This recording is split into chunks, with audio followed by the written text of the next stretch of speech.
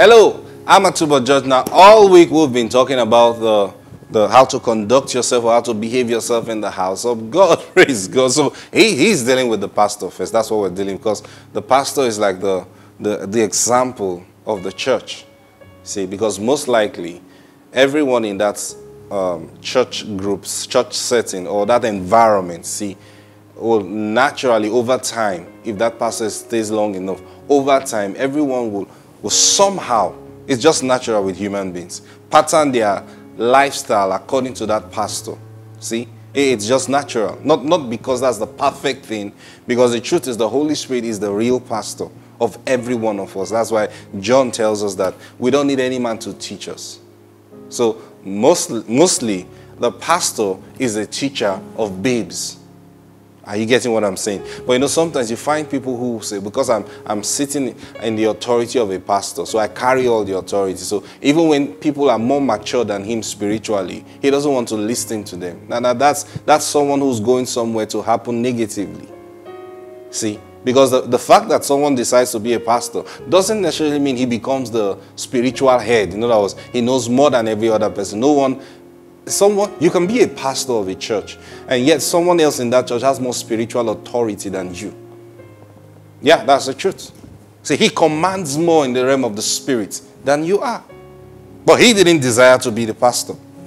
So it doesn't mean because you're the pastor, everyone must do what you say. No, there are people in that congregation that might just be more knowledgeable than you in the things of the spirit.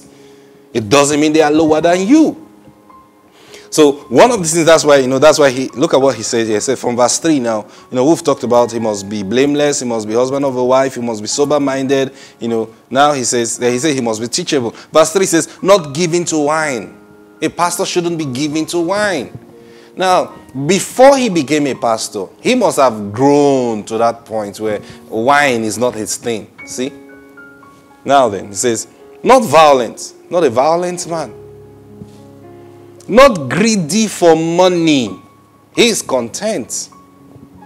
See? He says, but gentle, not quarrelsome, not covetous, not one who's trying to grab something. One who rules his own house well, having his own children in submission with all reverence. See? It says, for if a man does not know how to rule his own house, how will he take care of the church of God? Now look at verse 6. Verse 6 says, he must not be a novice. Did you get that? So it's not a newcomer. No one who joined last week.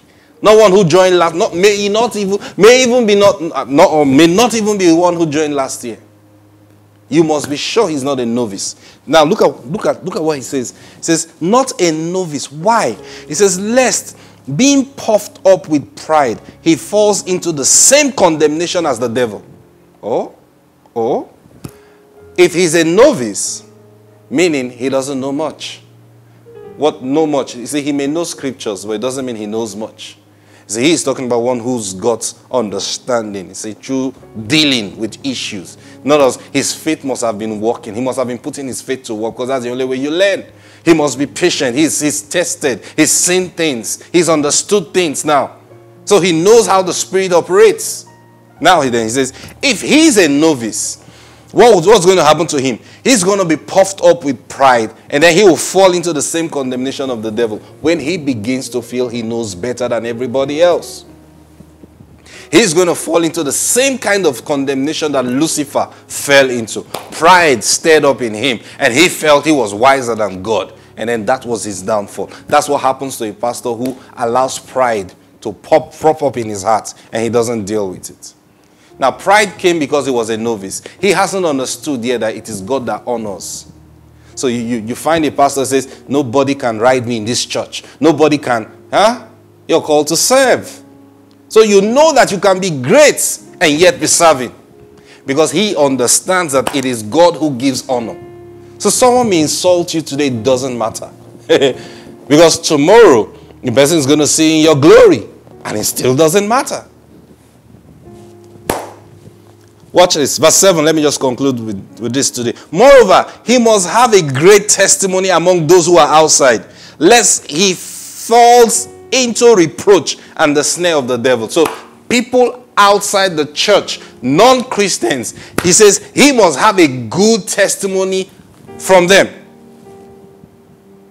In other words, your pastor, you shouldn't go outside and hear that, that your pastor, that guy, man, I know where would they meet. Huh? My pastor? That shouldn't be your pastor. You get what I'm saying? You should be able to meet someone outside and say, oh, no, that's my pastor. Are you sure? Is that man a pastor? Say, yes. Wow, no wonder. No wonder. Say, what happened? Do you know I met him 2 weeks ago at Susu place? I was, stuck. He helped me to do something, and then he just did it and he left. I even tried to appreciate. Say, no. He left. So that man is a pastor. Say, yeah, he's my pastor. Oh, wow. He's a good man. That's the testimony unbelievers, those outside the church, should have about your pastor. Now, like I said, if this is not the testimony of your pastor, how did he become your pastor in the first place? True. You must check out these things. And these are serious issues. I'm going to continue tomorrow. God bless you. Bye-bye.